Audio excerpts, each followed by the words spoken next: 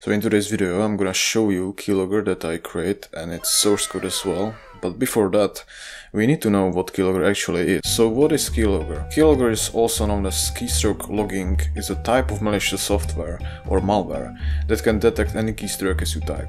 It can take the information and sends it to the hacker via network, and then the information is stored to database and viewed by the hacker. Why they even exist? Well, very often keyloggers are used for stealing somebody's login details such as username, password, email or any kind of personal data. Obviously with those informations, a hacker can take advantage of them and can cause damage. We are not talking about damage of the device, but rather outside. So, if you don't use any kind of double authentication, please start to use it, because these little applications can be stored everywhere and you don't even know about them. But are they always illegal? When it comes to Keylogger, people might think that it is always a type of malware that steals information, but that's not actually in every case. Keylogger can be implemented inside the operating system such as Windows. For instance, it can be useful for user experience. Instead of searching for some words multiple times, we can store some keywords to make it more easier to navigate for them in the future. And that's why some keywords pop up when you try to search for something in the Explorer. Another example of legal Keylogger is social media. For example, YouTube uses its own Keylogger based on what other people search for the most. By implementing the Keylogger, the software or platform can make experience for a user much smoother and easier. What else social medias or platforms do with these informations? Well, platforms which storing the data usually sends them to other platforms. That's why when you searched for something a couple days ago,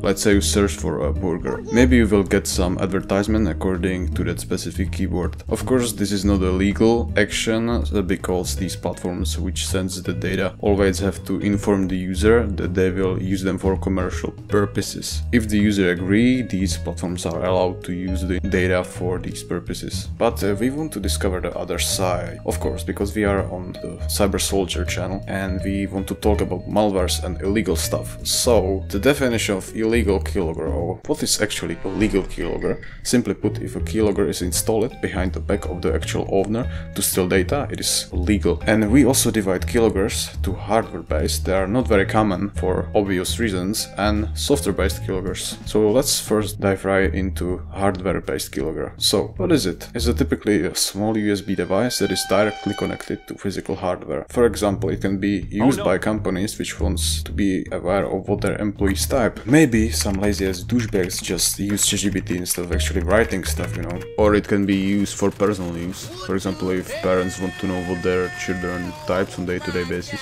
Let's talk about some advantages of hardware keylogger. Unlike software-based keylogger, the hardware keylogger can track keystrokes even though the device is not fully prepared. That means this keylogger can track keys even when the user is in the BIOS. But I don't think that this can be useful for any malicious purposes and not even legal purposes, because what you can type in BIOS, I don't know, like password to a BIOS? I don't think this is very useful, but it's a fun fact, you know. Why they sucks? They are difficult to connect them. Yes, you need the actual physical device. No shit. The second reason, they can be recognized by antivirus software. Yeah, the hardware keylogger can be also, believe me or not, detected by antivirus software or by a victim, because yeah, it's just a USB device. And the third point is they cost fucking money. Yes, these small devices are not for like very cheap prices. For example, this device just for 30 euros? Like, come on, man. And that's why we gonna talk about software-based keyloggers, because you can get it for free. And unlike hardware-based keylogger, the software keylogger, obviously from the name you can know or you can guess, is running on device like any other application. They are using a specific hooks which are called every time when the keystroke is pressed. Most of the time they are running in the background, so for a common user it might be almost impossible to recognize them. So how can they be even installed? Well, there are various methods, as for example via cracked applications. Well, the creator of the cracked, so-called pirated application can just add some extra into it without the receiver knowledge. Sometimes the crack itself might not even work. It can just throw some sort of of fake error message to trick the user, but meanwhile, behind the back, something can be installing. And believe me or not, these are very effective. I'm gonna just tell you example. Maybe you want a free Adobe Photoshop. You don't have budget for it, so you just search on YouTube for some crack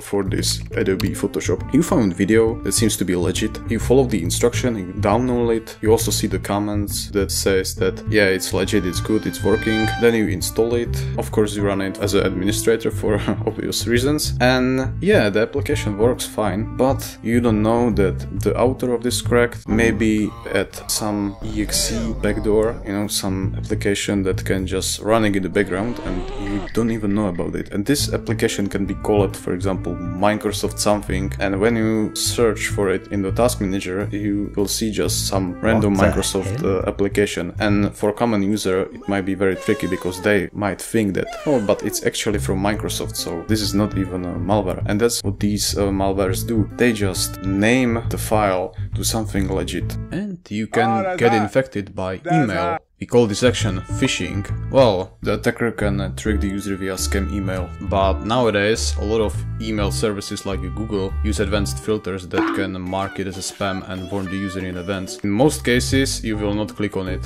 So this method is not like very successful. It's really obvious.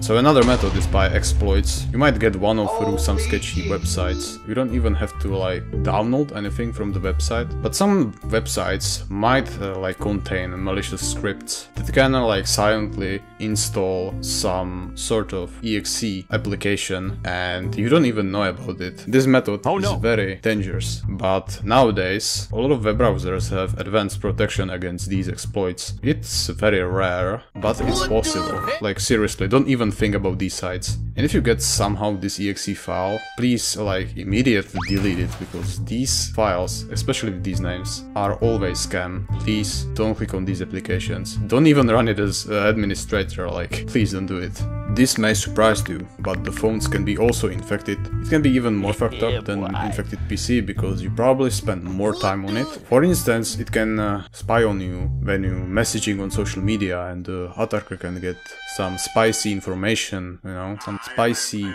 data from it. Which form of malware it can be? Well, first form of malware and the most common is the Trojan horse. Usually it's installed by user himself, but without knowing its malicious behavior. It can be that cracked application, or just non-trust one, or just unknown application. So another type of malware is worm. Is a small program that replicates itself and spread to other devices. It usually like abuse some network exploits. The last are viruses and rats. It's a form of malware that replicates itself to other programs and changes the program code. Simply put, it is running when the infected program has been launched. And these are very annoying, because these viruses and rats can like infect the whole drive. So each exe application will be injected with the malicious code. Okay, enough theory, let's dive right into source code. For today's video I prepared a simple keylogger based on WinAPI, also known as Windows Application Programming Interface, created in C#.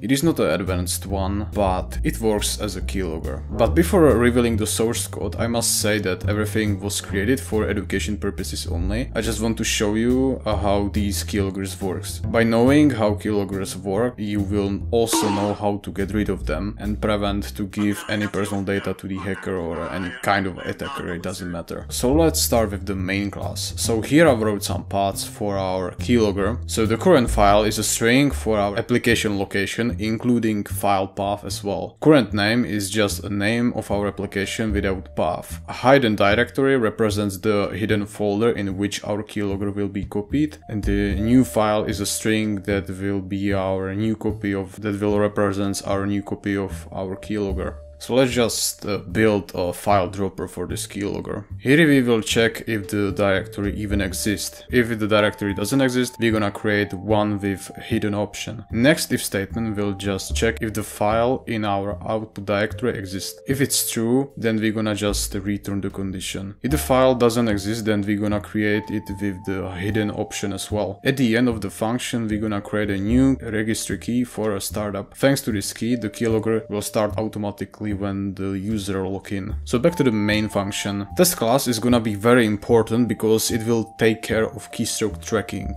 I had no idea how to name this class, so don't ask me for it. So for this operation we need to set up keystroke hooks. However, we will not use net framework, but rather Win API. Because we will not work with the net framework, we need to, in advance, set up some DL imports. Set Windows hook X. Thanks to this function, we will set hooks specially for keystrokes. This will create a hook. Call next hook X will pass the hook information to the next hook. And load library. This function loads the specific module. In our case, it is gonna be user32. Get async key state. Determines whether a key is up or down. Keyboard all allows you to monitor keyboard input events. Low-level keyboard process will be used with the set Windows hook. This function will be called when the new key input has been detected. In keylog file, this will be just text file that will store the data. This function basically start the keyboard tracking hook. For the well functioning, we need to define the module user32 and set the hook process. If the keyboard pressed is not detected, we just gonna return the function. Then we gonna get every key. As key n will be used for letters and key p, this boolean will determine whether the specific key has been pressed. Next, we need to check if the txt file is even created. If not, then we will create one. Test writer will write every key character into txt file. Then we need this for each loop for the key detection. If the key has been pressed, we're gonna write it into txt file. However, not every key represents number or digits, so if it's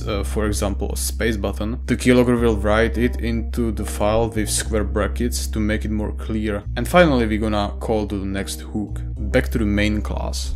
Then we're gonna check if the next copy of the keylogger is running. If not, then we're gonna confuse the user by creating a fake error message every time when the application has been launched. And then create a new copy of keylogger. The first copy is just for setting values and dropping. And I hope it's clear for you. If it's not clear for you, if you don't understand something, you can leave the comment below. And that's pretty much it from the programming side. So let's test our keylogger. For the demonstration I choose Windows 8.1. I tried to use Windows 11 instead, but it didn't work well due to some performance issues. This variant of keylogger doesn't use any kind of network connection. It's completely offline. And it doesn't even send the information anywhere. Okay, enough talk and let's go ahead. Okay, so let's launch the program. Look at this error message. Does it look real, doesn't it? At this moment the keylogger has been launched and it is ready to detect any key press. So let's check what's happening in the task manager. Can you guess which process infected? If you choose Microsoft Session Manager, you are correct. And let me just show you where the process is located. Oh, that's weird. Where it is though? Well, if you remember, I set the file attribute as to hidden, so we need to enable hidden files in folder options. And here we go. Every key pressed will be stored in key data. So let's just write something.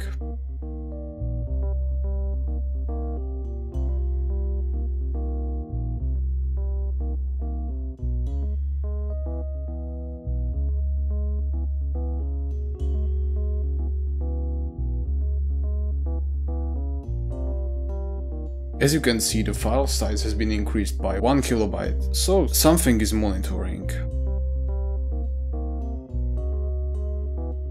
Here you can see every key that has been pressed.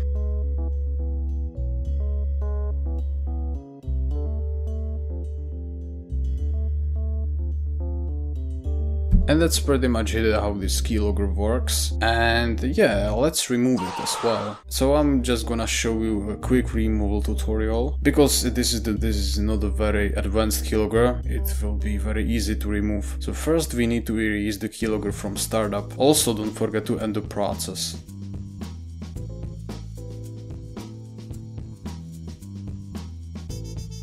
Okay, so we successfully remove it from Task Manager, but in some cases Task Manager sometimes doesn't work. So I'm gonna show you the other way via Registry Editor. To remove it from Registry, just follow this path.